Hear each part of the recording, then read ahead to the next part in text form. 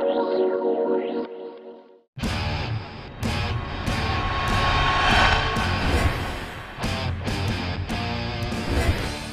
and thanks for watching the top 10 high school football plays from week 6. He's J.C. Carnahan and I'm Charles King. Looks like for the second week in a row, the passing game is front and center on the countdown. Yeah, let's get it started with some of those plays at number 10, J.C. Let's look at some big catches you might have missed last week. First, it's Jordan Weber of Orlando Christian Prep going up over the back of a Jordan Christian Prep defender for a 36-yard TD. OCP goes on to win 44-zip. Now check out David Troutman of Orlando University leaping for the 26-yard reception in a 30-16 boot game win over Colonial. Lake Mary's Aaron Edwards made some big plays Friday. Here's one of Edwards coming back for the Charlie Peterson pass for a 22-yard gain, but Oviedo wins 45-34.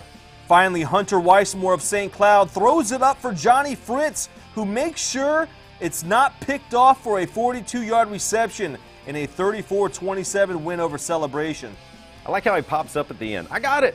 Seminole with the ball against Lake Brantley here at number 9. Quarterback Kalen Wiggins doesn't see anything downfield he likes, so he tucks and runs. A pair of Patriots cut off his path on the sideline, but Wiggins slices between them like a knife and leaves carnage in his wake. Still some work left, but he finds the end zone for a 40-yard score, and we've got more from this game coming up.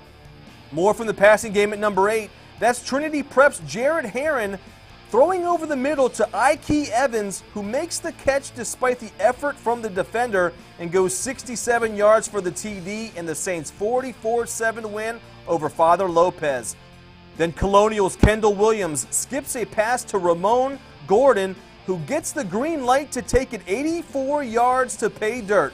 Watch again to see the lucky bounce land in the hands of Flash Gordon before he takes off. If you watch the top 10 regularly, you might remember Trinity Prep's Chris Kao had back-to-back number 1 plays to start the year. Well, he returns to the countdown, blocking a Father Lopez punt, and now watch this. Kyle Nemec gets the easiest loose ball ever and runs it in for a touchdown. JC mentioned the Saints won. They are now 4-1 on the season. Kao making big plays. What if I told you we've got a kicker coming in at number 6? What if I told you he hits a 54-yard field goal? Oh my goodness, but wait! Jacob Godek also hit one from 57 yards for Lake Brantley. That ties for second longest field goal in area history. More great catches at number 5, and we begin at Timber Creek. Wolves taking on Winter Park. Preston Samoden's pass to the end zone appears to get picked off, but Shane Hooks ends up with it for a touchdown for Timber Creek. You see what happens when we slow it down. It's not easy to see on the wide angle, but Hooks with a big catch and a big district win for Timber Creek in this one. East River picked up its first win of the year thanks in part to a big game by Alejandro Hendricks, and this was his best play of the game. Similar to the Hooks catch, the ball goes off the defender's fingertips and Hendricks secures it just before it hits the turf. Falcons top Liberty 23-14. Gateway's Henry Miller makes some things happen here at number 4. Watch as he gets by one defender, shakes off another defender, and cuts back just to do it all over again. Miller finally gets out to the open field just in time to get some blocks downfield to finish off the 81-yard touchdown. Gateway beats George Jenkins 20-14. Top 10 regular Tyreek Tisdale is at it again, JC. The Oak Ridge senior makes the catch, avoids a DP defender, and now watch this. What? I'm going to watch this at least 2 or 3 times here. Tisdale completely hurdles this guy, and then he takes it down the sideline for an 80-yard touchdown for Oak Ridge.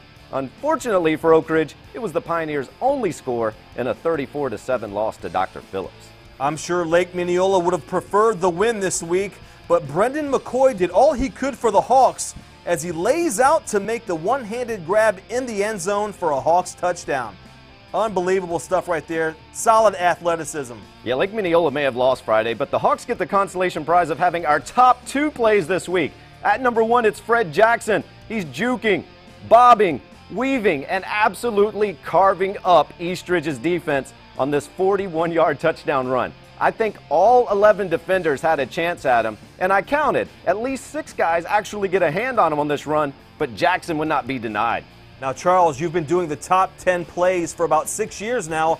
This is the first time that a team has had the top 2 plays in 1 week. Yeah, we had a lot of firsts this year. KO with the #1 play in consecutive weeks, and now Lake Minneola with the #1 and #2 plays in this week's countdown. Those boys at Lake Minneola seem to be in the top 10 every week. Thanks for watching the top 10 plays of Week 6, and we'll see you next week with the top 10 plays of Week 7.